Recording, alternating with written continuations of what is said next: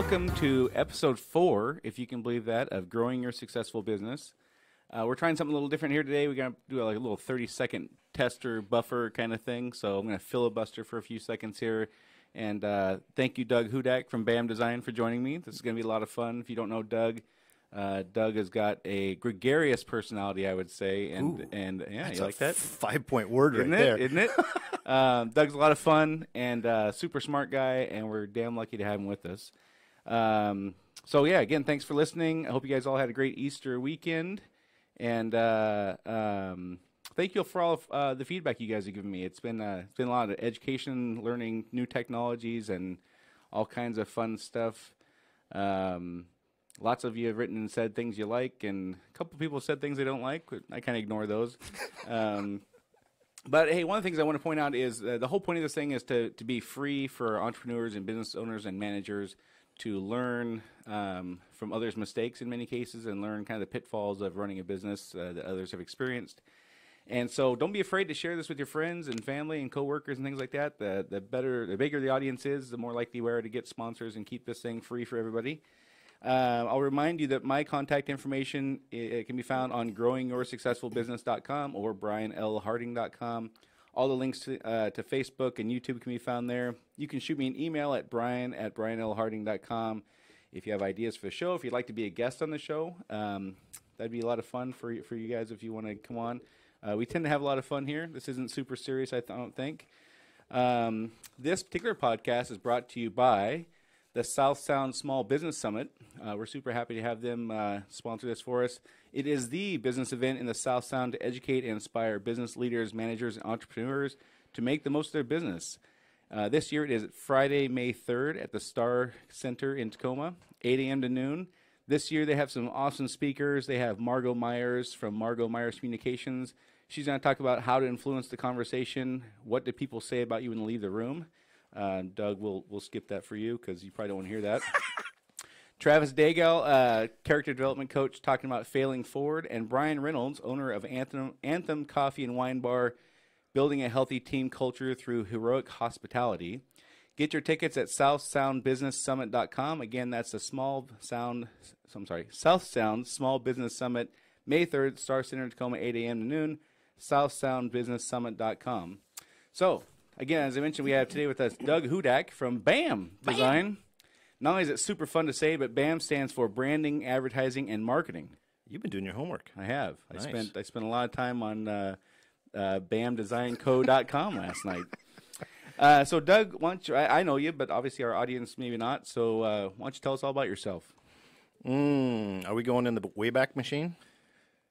Well, we only have an hour, so we'll go way back as you think makes sense, I guess. Okay, so if I squirrel, you'll reel me in? Yeah. All right. Yeah, one tap on the leg means stop. But okay. One just means I like you. Yeah, you finally took your hand off my leg, so That's right. we can get started.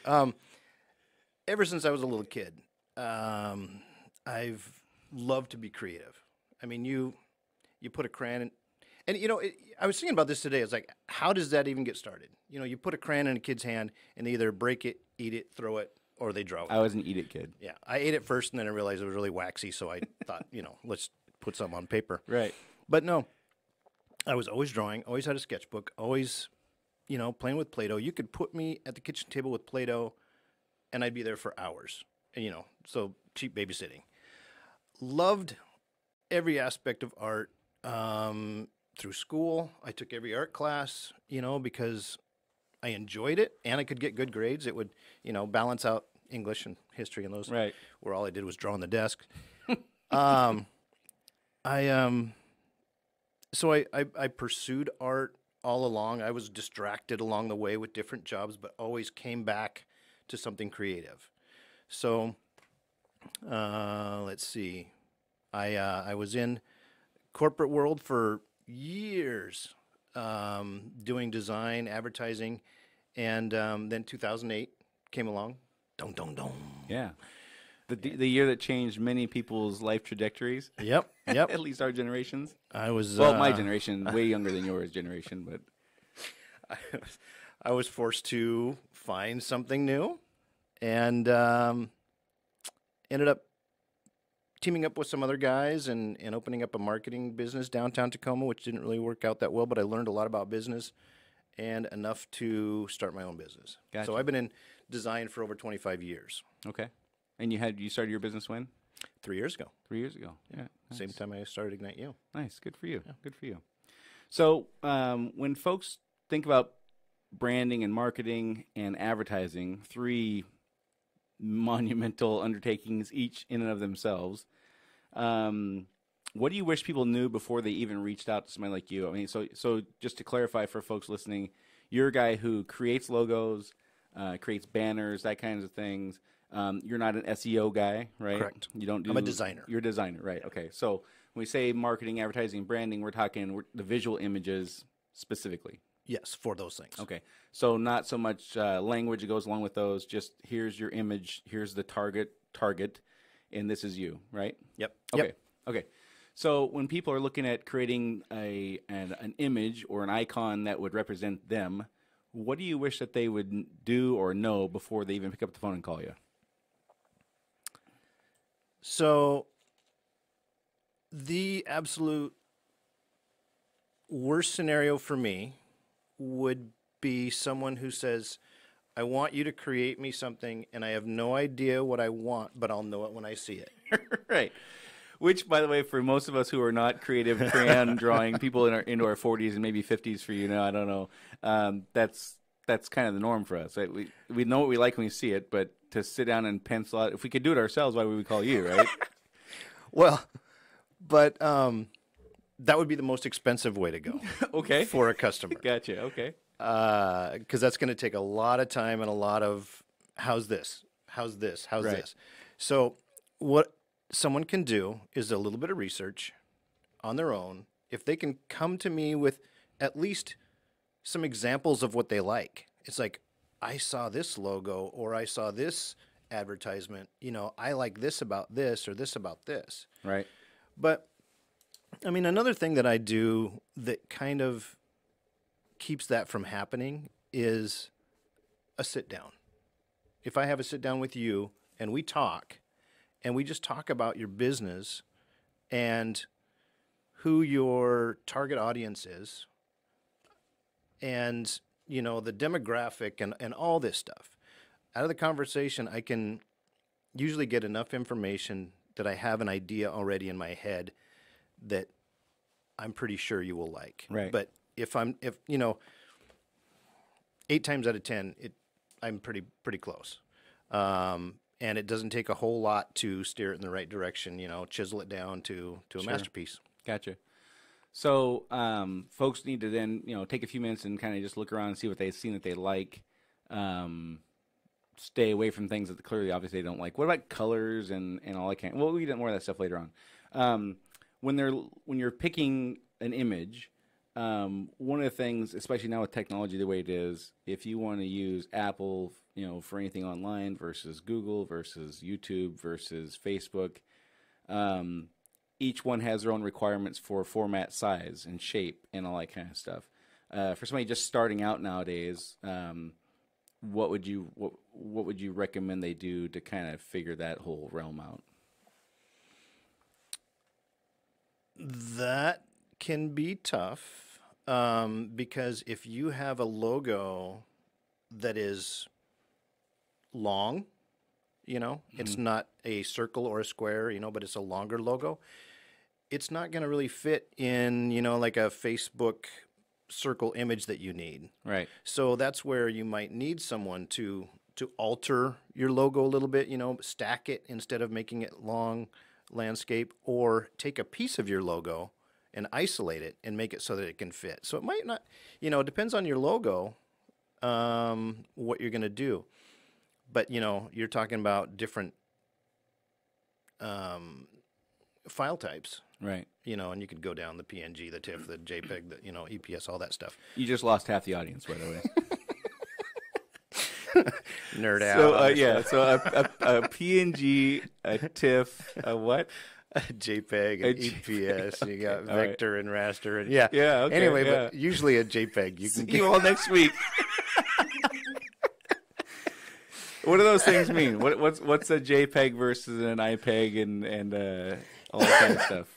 You say an IPEG? Yeah, We just came up with a new file format. that's right. You're gonna make millions. I'm gonna make billions. The main thing is vector versus raster, and that's like a photo versus a piece of art. Okay. But this gets down to more of printing, instead of digital. Digital, you're fine with a JPEG or a PNG. Okay.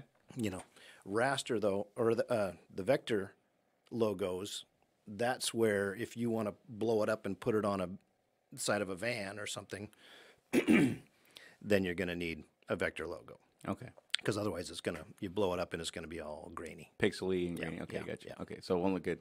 So you need to pick a file that's universally good for print and. It's great digital. if you have both. If you have a vector, you can go do anything with it. You can Okay. change it into. Okay, so the one thing they need to hear then is get a Vector. vector file and you're good. Yeah, what's a vector? Vector. Go airplane. Right.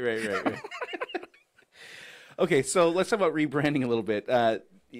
Everybody went through the nightmare of 2008 through 2013-ish or whatever. We've all kind of seems to have come out of that. Everybody's busy. Everybody's making money. And it seems like everybody wants to buy a new shiny thing, and their logo is the new shiny thing that they all want to buy, right? Are you experiencing that? Oh yeah. So it seems like, there's, with anything in business, there's two schools of thought. One is you have your logo.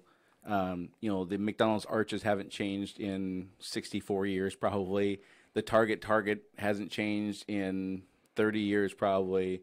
Why should mom and pop brand X widget manufacturing or selling company decide now is a good time to change their logo? This is awesome because I actually did a presentation on this once, and if you look at like Starbucks and Coca-Cola, I mean, there's like 20 iterations of their logo. Okay. So big companies that have changed their logo, and I don't think it's changed their success at all. Right. But why should you? Why shouldn't you? If you have a Target as your logo, it's not going to change a whole lot. But if there's something a little more detailed to it, you might change it. And I have rebranded several companies, and I actually like the idea of doing that because one was kind of the 70s look, and they really needed an update to their logo. Bring them into this century at least. Right. And then I've rebranded companies that have been in your business for 10 years, in 20 years. It's just when it's time. A lot of people freak out because they're like, "Oh no, then I have to update all my materials." Right. It's And going to cost me expensive millions. to rewrap vans and print new cards and brochures and Yep. buy new trade show things, and all that stuff's expensive, sure. That has to be kept in mind. But I companies that I've done have done it in phases. It's like, okay, right now we're just going to put it on the website, and we're going to start phasing out our old stuff and phasing in the new stuff, and it doesn't seem to be a problem. So the idea with rebranding is then you're looking to capture a next generation of potential buyers. Yeah, That's really what we're trying to do. So we're not looking to change for our existing customer base anything, generally speaking. We're looking to capture the attention of folks that are now 20 years younger or something. yeah, and being fresh and new and up to date, and yeah. Gotcha. Okay. When doing that, what advice other than I suppose with most of that kind of stuff, you're starting with something and you're kind of just cleaning it up or sharpening it, or you're not generally just creating something brand new, are you? Well, there's some of both. Like sometimes, you want to try to keep some bit of similarity to the old logo so that it's not a drastic, it's a wholly, different company. Right. Whether it's the shape, the colors, you're just kind of updating, whether, the fonts, it can be very simple. It can be, sharp edges going to rounded edges, Right. little simple stuff, but it's a noticeable change. Gotcha. So I'll tell you a quick story. I don't know if I ever told you this before, but in our company, the plumbing and drain company, when we first started out 8 years ago, our our idea was to make sure we stood out, and so our method of making sure we stood out was we were going to have construction cone orange on everything. Our trucks were going to be that color. Our business cards were that color. Our pamphlets were orange and black, and it stood out. There's no question. And when we first started handing out our business cards, I think our record was 3 times in a day of somebody saying, "These are the ugliest business cards I've ever seen in my life." But so we never actually got as far as painting a van or wrapping it in the orange. They were just white to start.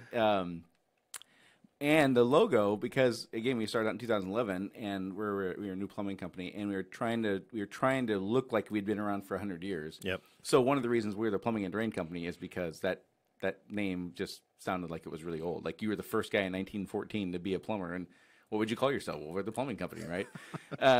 So that was part of it. But our logo, and I have to take all the blame for this. Again, I was trying to think of something. Okay, what was 100 years ago? What were people infatuated with? And for some reason, movie theater stuck in my head. And so our logo, what was intended to look like an old timey movie ticket. Oh, So, which now I look at it looks like a modern raffle ticket. The shape with the corners in the just whatever. So it wasn't very many months in when we realized that I was not a marketing and design genius, and we had to get some professional help. And we sent our stuff off. So there are times where you just need to start from square one, and in our case was certainly one of those where the logo we have now is nothing like it was then. Obviously, we have very northwesty colors and all that kind of stuff. So anyhow, are you able to coach people through that and say, "Hey, this looks like a train wreck. You've got to just," or do you just stay away from them because you don't want to hurt their feelings and you're telling them their baby is ugly if you do that kind of thing? again, both. Yeah. Okay. But yes, I do coach people. And of course you're going to get all kinds of feedback from that. There's some customers that just have a vision in their head, and that's where they want you to go. You can try to coax them a direction, but they're like, "Nope, I want this." Right. And and at that point, it's a bummer because I'm just getting paid then. I'm not doing really what I should be doing. I'm Right. just creating what's in their head. Right. And whether it's good or bad for them, I don't know. So I do you, try. You do the best you can, I but do the you're best I limited can. by how much input they'll take. And Initially they're writing the check, and so it's like, okay, yeah. Well, okay, yeah. If you want orange, then orange it is. here's your orange raffle ticket. That's right, exactly.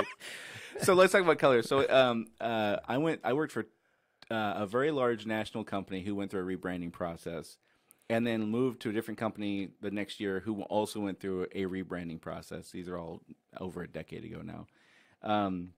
The first company said, and these all have very expensive marketing firms that they hire that are theoretically smart about this kind of thing, and they were both hung up on colors. The first company said you absolutely have to use blue. It can't be red. And so they rebranded it, and all their trucks are blue. The next company said it absolutely has to be red. You can't use blue, and they rebranded every one of their trucks in red. Is this all just BS? Are they just marketing folks who are they're trying to hammer checks for millions of dollars by saying that they're experts on how the human psyche reacts to colors, or is there really something to that? There's something to it, but I don't get hung up on it because, yeah, I mean, there's color theory for everything. I mean, what you should use in restaurants, what makes you hungry, what makes you anxious, what makes you passionate. There's all kinds of colors you can use, but if it's said that pink is supposed to be the best color for you, you're going to have your pink, plumbing and draining company logo.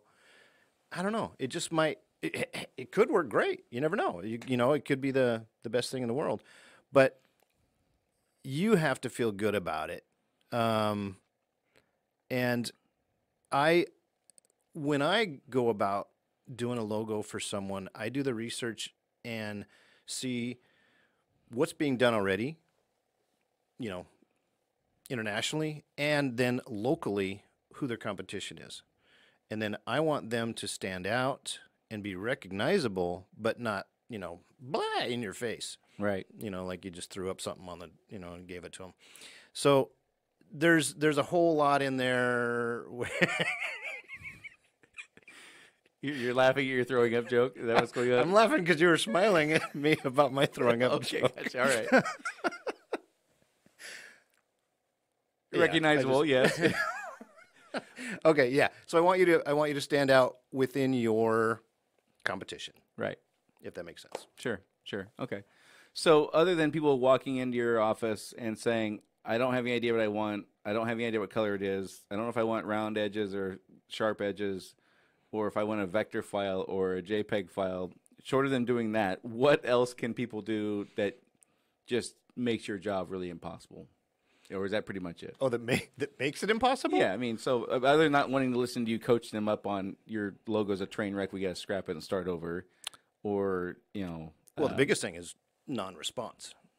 Right. Because, you know, I get that a lot. Yeah. And it's like, it just brings everything to a halt. You know, I like to keep moving and get things rolling, get things done for people. Right. So it's amazing how many businesses stay in business without communicating, without answering the phone, the voicemail's calling back. full. I could do 3 hours on just experiences I have had in the last month, probably, of companies that I literally leave their parking lot and I go, how the hell are you still in business? Anyhow, I don't want to get sidetracked on that. So not responding is a problem. Not responding. Not, like I said, being so tunnel vision that you don't take any advice from someone who's been around for a while. Right. You know, and they're just like, nope, this is the way I want it, because, you know, somebody might know a little something. Right. And then, you know, having no idea at all what they want. You know, do a little bit of research, at least have some kind of guidance. This is what I like. This is what I don't like. Gotcha. Okay. You know, somewhere in the So I see you've got a page full of notes there. Why don't you take us through some of your examples of success stories or not so success stories, and let's see where that takes us. Oh, wow. Okay. I have Pregnant pause here. I know. I have all kinds of stuff on here. Cool. Man. Let's hear it. Okay. So, achievements. We're going to go way back. This was, and this, you know, this could go into like what shapes a person into a creative. Right. Well, I won first place in my grade school pumpkin carving contest. Wow. I won a You transistor were radio. 23, but yeah. And you were there to see your 5-year-old, but you won the contest nonetheless, right? Yeah.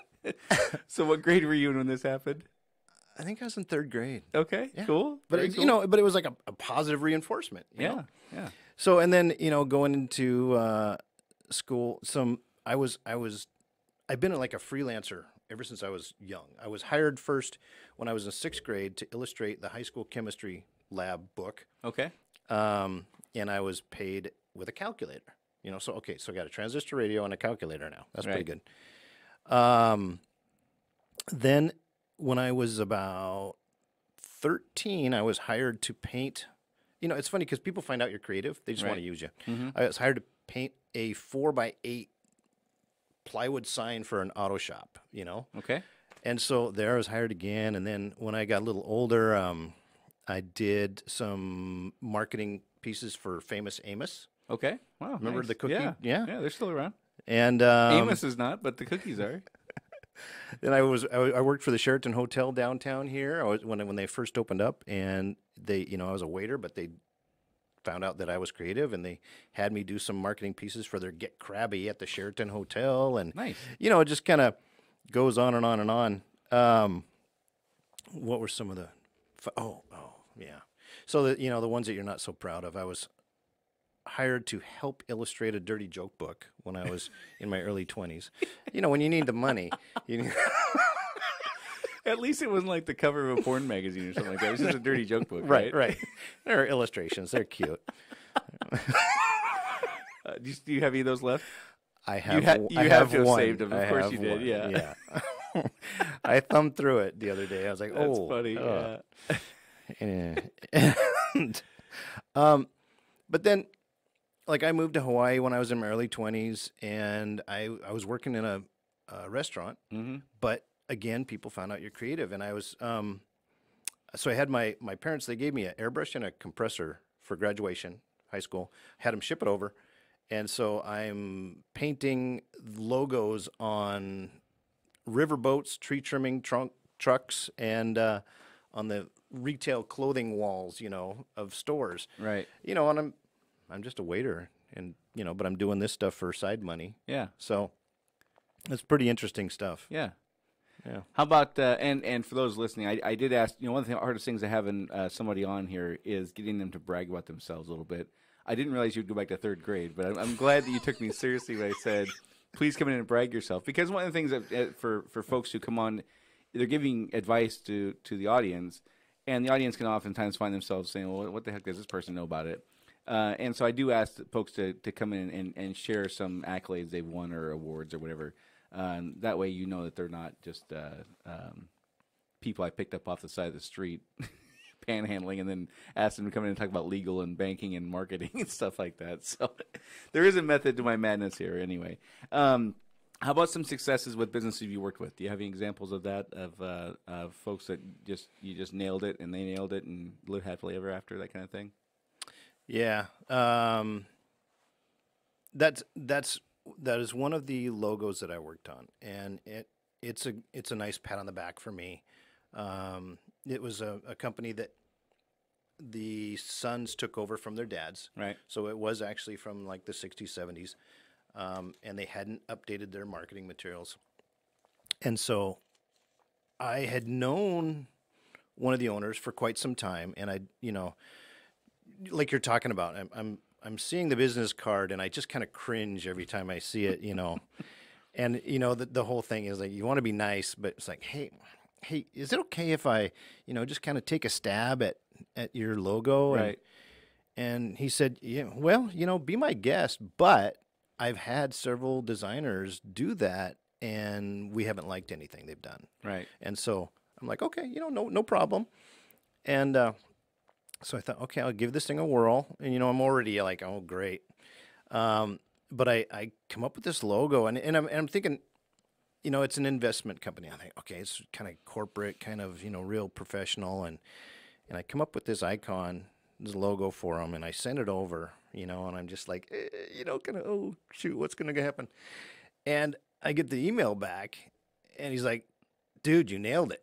Wow. And I was just like, wow. Yeah, nice. This is awesome.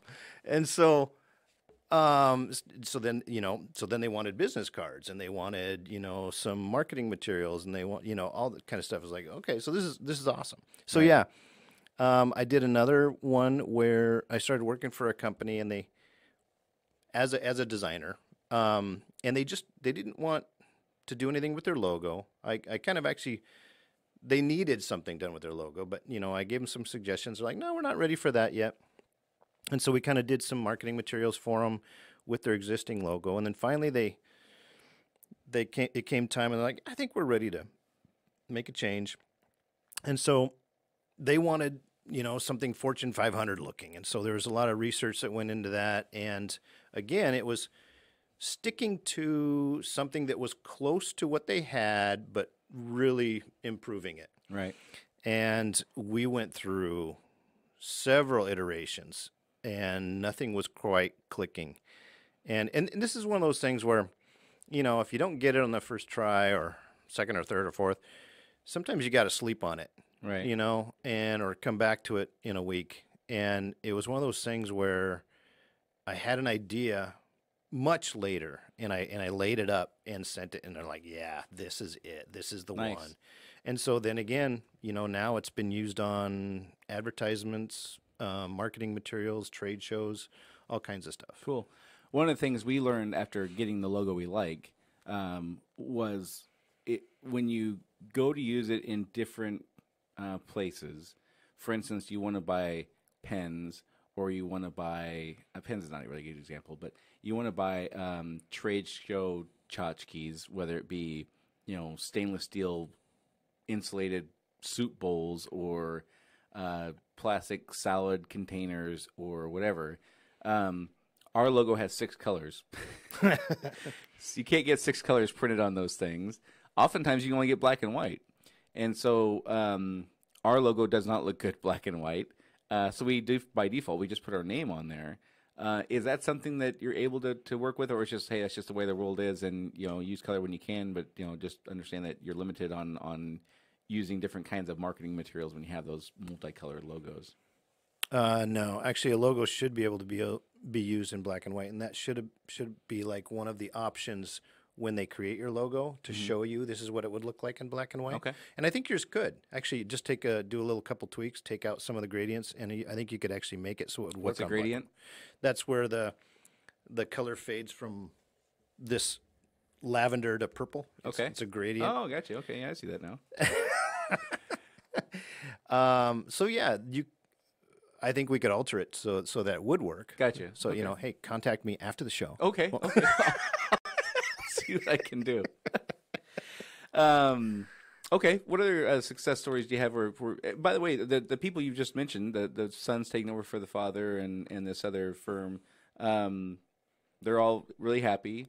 What was it that you did that made them happy? You just stole their, the idea that they couldn't articulate out of their brain and nailed it, or was it you changed the colors, or you just sharpened it up? What was it that made them so excited?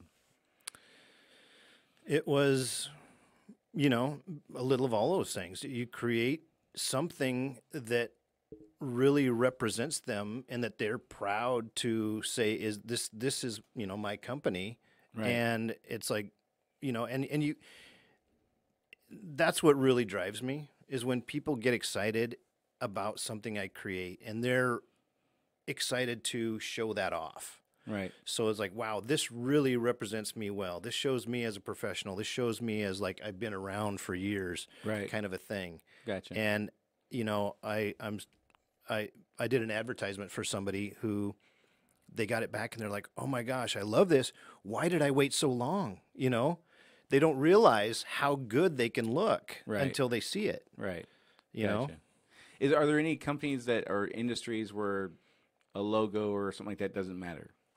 Yeah. There are. Yeah. What are those? And I try to discourage people, or not discourage, but get them to think about it. Do you really need a logo? Because logos are expensive. They're Right. not cheap.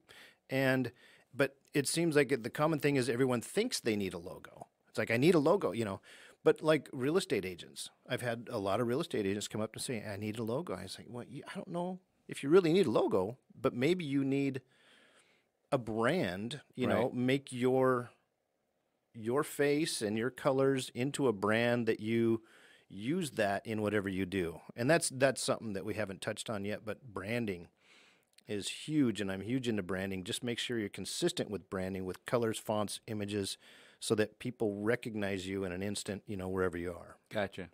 So, when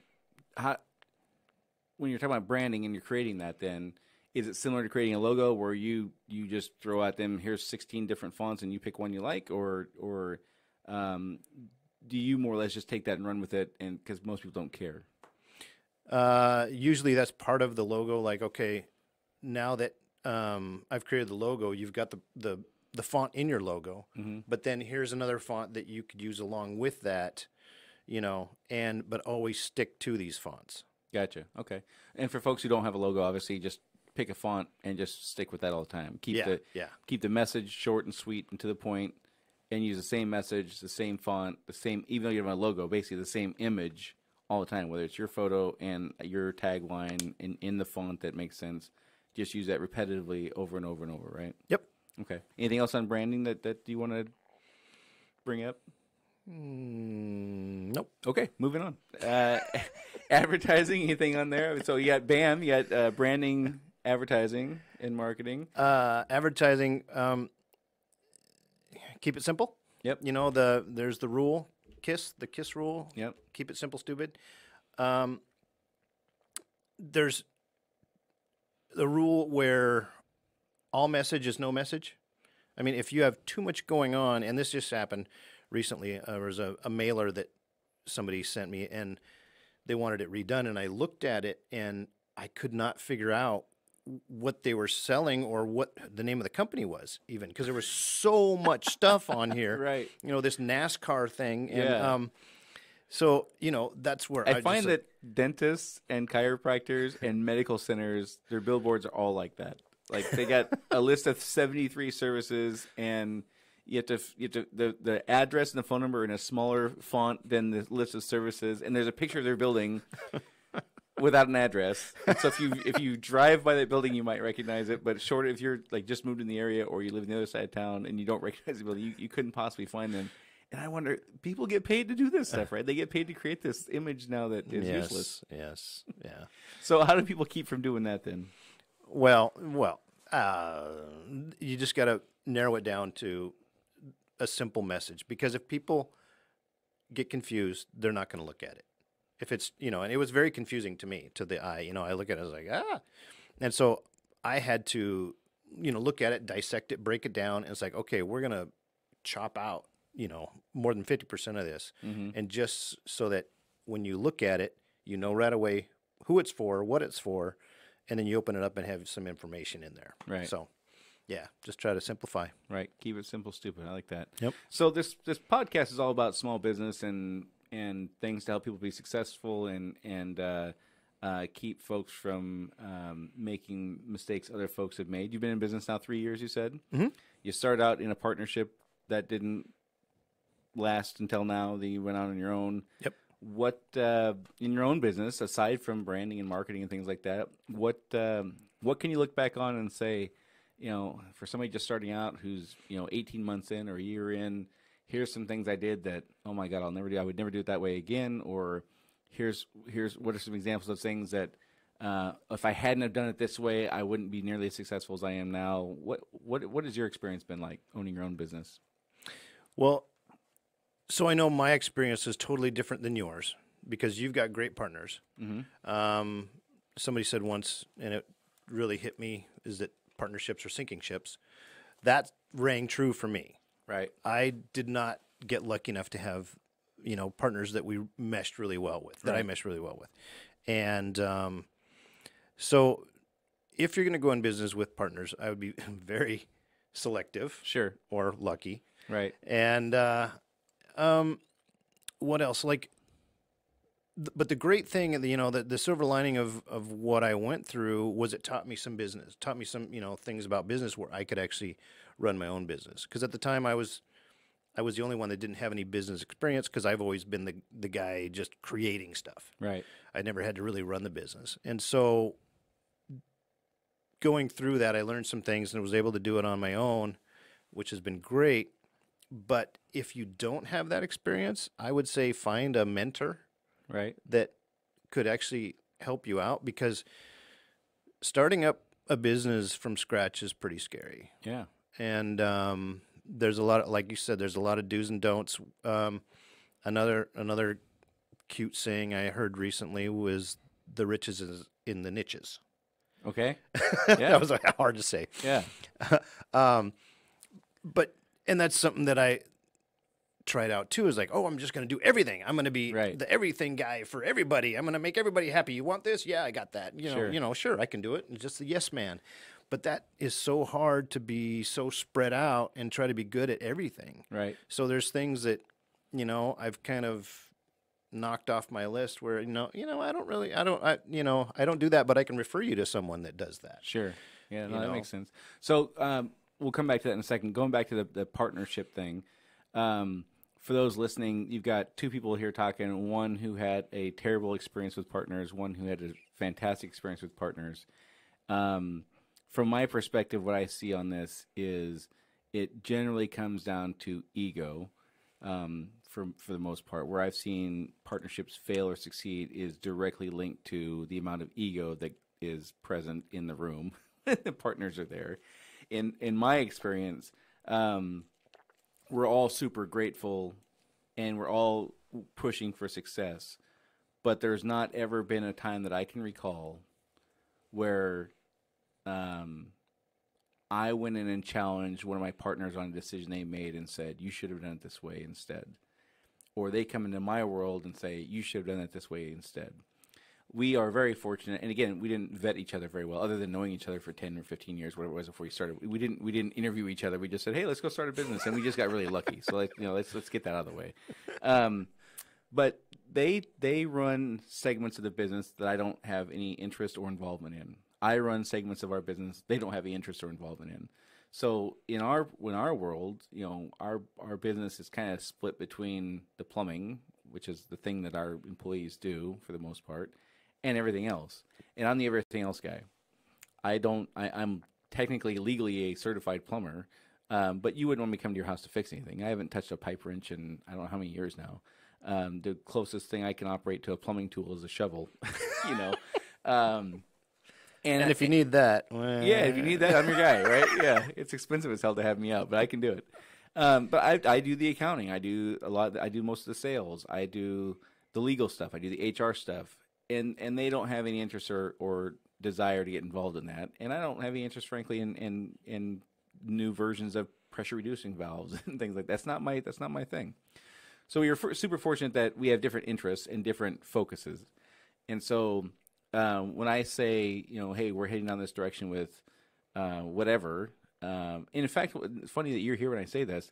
The one area where we used to kind of get on each other's nerves was in the very beginning was on marketing, because we made very poor marketing choices in the beginning, mostly because none of us knew it.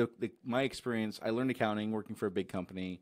I learned sales, doing sales for many years. I learned all this stuff through a company. But one thing I couldn't learn was marketing, because they handled it in Memphis, Tennessee, and we worked in Seattle. All the decisions were made in Tennessee, where the corporate headquarters was. So I had a vague understanding of it. But I had no idea how to make it do what we wanted to do, and what the spend should be, and none of us knew. So we were completely relying on people who were selling us their products to tell us which direction to go. And each one was a giant cluster, worse than the previous one. And so in 5 marketing campaigns, we never had a single campaign bring in enough revenue to pay for the campaign, let alone all the employees that went along with doing the work. And so that got really, we were probably the closest on any topic on that, because we were all trying to make a decision. We were all trying to make things happen, and none of us knew what the hell we were doing. And it was very frustrating, because we're hemorrhaging money paying for these campaigns that aren't working, and that got very, very frustrating. So aside from that, we've not ever had that experience. So I think for folks listening, if you have a partnership, my recommendation would be pick your area of focus, stay out of the other person's way, trust them, acknowledge that this is their area. If you have suggestions, temper that, maybe allow for meetings where those things are discussed. But once that meeting is over and outside of that arena, just keep your nose out of it, kind of a thing. Would that have solved some of the problems that you had in your foray into partnerships? Well, I think we had some pretty big egos, like you said. Yeah. I mean, yes and no. I mean, there wasn't really anybody that did what I did, so we kept apart that way. But some of the decisions were I wasn't quite sure about them, and that's where, I wasn't as involved, because I kind of, deferred to them. Mm-hmm. But if I got more involved, that would have helped. So, yeah, yeah, it's tough, because the people who are likely to start their own businesses are generally A-type personality folks. And I can't. I'm just just for laughs, picturing 3 of me running a business instead of the partners I have that I'm very blessed to have. We would all kill each other. I'm not even joking about that. 2 of us would be in prison for homicide. I can't imagine we're working under me. And you can probably imagine working with 3 of you. I mean, we have to have that balance and strengths and personality, and my partners, Eric is like the sweetest guy I've ever met. Randy is super quick and super sharp at picking things up, things I'll never pick up on, because that's what he's good at. So, I think though folks generally try to find people who are like-minded to come together and do things, which is absolutely the worst possible thing you can do. Is find somebody who's just like you, just go start a business. I can't imagine that would ever work. But and the next thing you were talking about was the niches. The riches are in the niches. I like that. Never heard that before. Yeah, you can't specialize in everything. And if you're going to be a heart surgeon, you're going to make a ton more money than being a general practitioner if you're a doctor, right? In most industries, you can kind of pick and choose things you excel at, and you can charge a premium for because you're really good at that versus other things. I think there's no question that is something I would advise folks to do. Find 3 to 5 things you're really good at. Stick with those 3 to 5 things. And if those 3 to 5 things don't have a big enough market to pay for it, then become really good at something else then maybe, or charge a lot more money because you're dealing with neurosurgeons who have specific needs that you can sell one a month and make $1 million or something like that. But it might be a necessity when you're starting out to try everything out, Sure, to get to those niches. Yeah, of course. Yeah, no, absolutely. You don't know what you're good at until you try it, for sure. Right. And if you started out a business saying I'm only going to work with real estate agents, or I'm only going to work, so that's probably not going to. But once it shouldn't take you decades to figure out what you're good at. No. You should know within a few months or years what you're good at. Exactly. What other things have you had experience in that you would either chalk up as a success or chalk up as a learning lesson that you could pass along? Well, like some of the things I don't do.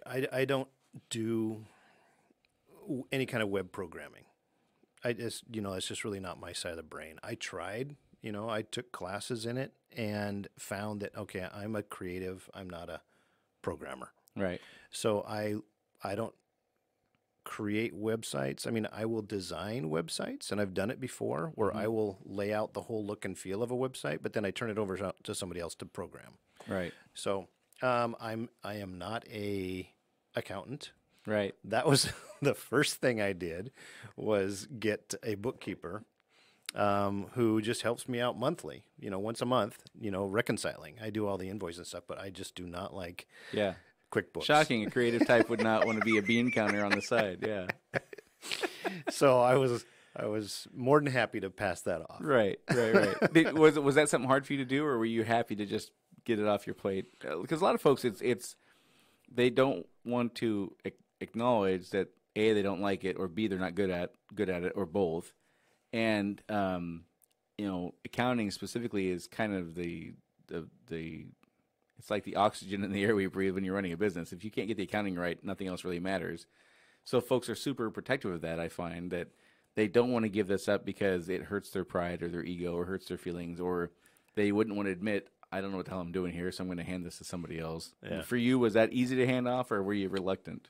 Well, again, starting out, you have to do everything yourself. Yep. So I was learning it, and I was like, okay, I'm doing it, but I really don't enjoy it, and it's not like something that comes easy to me. Mm-hmm. So we actually had a friend who was a bookkeeper, and she said, hey, I can do this, once a month if you do the invoicing, and all that, then it's real easy for me to come in and just make sure that you're on track for the year. And it's like, yes.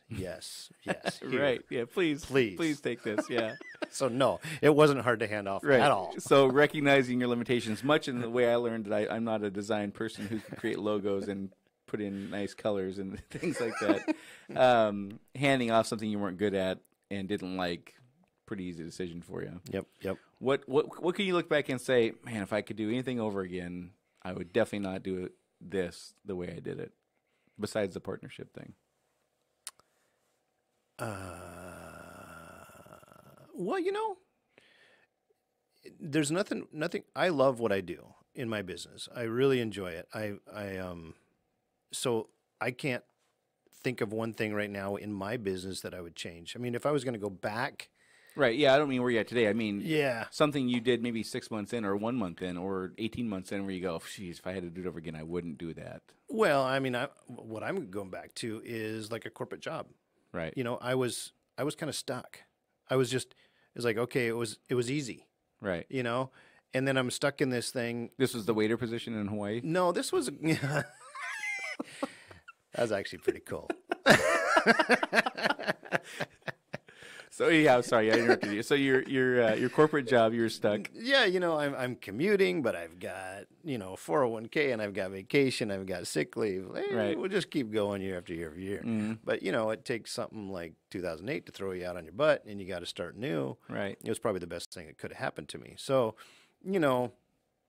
if I would have followed my passion a little more, maybe early on, it might have been a good thing, because like I say, I'm really loving what I do right now. Right. I have a lot of freedom. And you can't put a price on that, right, Doug? You can't put a price on that. but you have all this freedom, so you don't have the security of a 401k, and you don't have the security of mandatory paid vacation every year, but you have freedom and you have the enjoyment of doing what you like to do. Yeah, because I mean, even though I felt secure in a corporate job, well, I was put out on my butt, Right. you know, so it's maybe a false security. Sure. Yeah, I think that's true. I think all those things are false securities that it feels good until it doesn't feel good. By then it's too late. Yeah, yeah. So aside from handing off things you don't like and you weren't good at, any other advice you would give folks that are, so you're 3 years in, what advice would you give to somebody who's 6 months in or 3 months in or something like that? And you're talking about in general, or Yeah. I mean, not another design person necessarily, but somebody who's left the quote unquote security of a corporate gig is branching on their own, and maybe they've hit that point 3 to 6 months in where they're going, what the hell was I thinking? This was the stupidest thing I ever did. It's just not coming together the way I thought it would, which at least for me, that didn't take 3 months for that to happen. It happened pretty quickly on. Yeah. But I hear that over and over from folks that they hit that first wall where they really go, man, this might have been a big mistake. What would you say to folks that are kind of in that spot? The way I think about things is kind of the go big or go home. Mm-hmm. You really have to put everything that you can into your business. I'm always trying to figure out ways to market myself and be seen and, get good feedback from people. And, I'm always coming up with more, and this is me, I'm always coming up with more materials and things that I can do to show off my business. Right. How that relates to other businesses, I'm not sure, but, you can't put up a sign, on a retail shop and then sit and twiddle your thumbs and wait for customers to show up. Yeah, those You know what I mean? Yeah. You really got to get out there and hustle and get in front of people. And, and because I don't do any advertising, I'm all word of mouth. And you guys are pretty much the same. Right. You got to get out in front of people and do a good job, good customer service, Mm-hmm. and get that word of mouth. Right. Gotcha. Well, Doug, I really appreciate you coming on today. Some great information on all kinds of stuff. How do folks get a hold of you? They can give me a call at 253. This is my radio voice. This is your radio voice, yeah. Late night radio talk show. Right. Oh, yeah. We didn't have any callers. We did not have any callers. Anyway. You're on top of it, man. If the design thing doesn't work out, overnight DJing is definitely on the horizon for you. So if you'd like to get a hold of me, call me at 253-678-9576. Or check me out on my website, www.bamdesignco.com. Gotcha. Well, thank you very much for that. And the creepy. Sorry if I made you sweat a little. Well, it just when you're looking in my eyes with that creepy voice, that didn't help. That's for sure. So hey, Doug, thanks again for coming in. I really appreciate it. Again, folks, this podcast was brought to you by the South Sound Summit at southsoundbusinesssummit.com. If you like what you heard today and you're interested in sponsoring, which you may not have liked what you heard today after the creepy voice from Doug, but if you did like what you heard today and you were interested in sponsoring this podcast, please contact me at brian@brianlharding.com. Next week, we're going to have on Mac McDonald to talk about how he has built one of the most successful multi-level marketing businesses in the world. And I'm not exaggerating when I say that. This podcast, you may wonder why we're having a multi-level marketing person on, which is not a traditional kind of a business thing. But this podcast next week will be all about overcoming adversity and influencing people. He literally has built one of the biggest businesses in the world. And if you want to learn about success, you won't want to miss that one. So tune in next week for Mac McDonald. That's all for today, folks. Thanks again for listening. Thank you, Doug, very much for coming in. I really appreciate it. Thank you, Brian. And we'll talk to y'all next week.